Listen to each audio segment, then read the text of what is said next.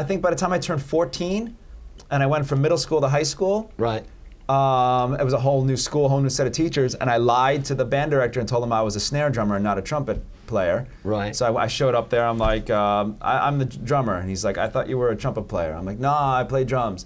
And because I could read music, I faked my way through and learned how to do a buzz roll. And then that was amazing. There was a drum set there with a jazz band so I could play drums and learn beats. And I just became addicted. I bought a used drum set up in my garage, come home every day after school and practice for hours, like listening to, I don't know, Van Halen and Led Zeppelin records with headphones on and just playing. And you know, it was the first thing that my parents didn't have to force me to do every day. Like homework and piano lessons and eat your vegetables. This was like, I just dropped my book bag and went straight there and did it over and over and over again. And then by the time I was about 15, I realized I think I have self-taught myself about as much as I could do, and then I got a drum teacher. His name was Tommy Igo. Oh, okay, yeah.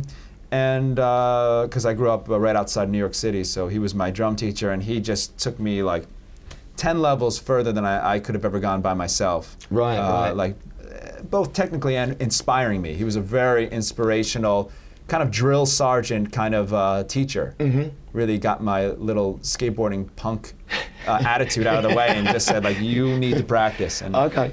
But I mean, you couldn't have really probably gone to a better person. I mean, because Tommy, I mean, all the experience and the knowledge and everything that he had, because his father was a drummer too. Sonny Igo. Yeah, right. I studied with him too. Oh, wow. Because Tommy was busy touring a lot. He would teach me like for 3 weeks, and then he'd have to go to do a jazz festival or something. So I would go over his dad's house and study big band drumming with him.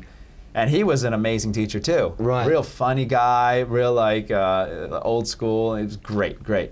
And so yeah, I only think about this now because people ask me questions like, how did you get into, how did you make that transition from, you know, student to professional? Right. And I think because I had a teacher that was constantly working, and he would invite me to come out to his gigs in New York. I'd come and I'd watch him set up, sound check, play a set, take a set break, play another set, pack up, collect some money. You know, the whole thing, I'd watch him go on tour, I'd watch him come back from tour, you know.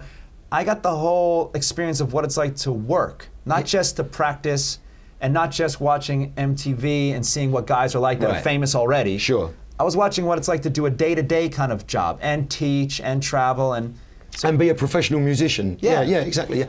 Okay, that's really interesting. I mean, in a way, you were probably very lucky that that opportunity arose. It's like, yeah, I'm only realizing now how important that was.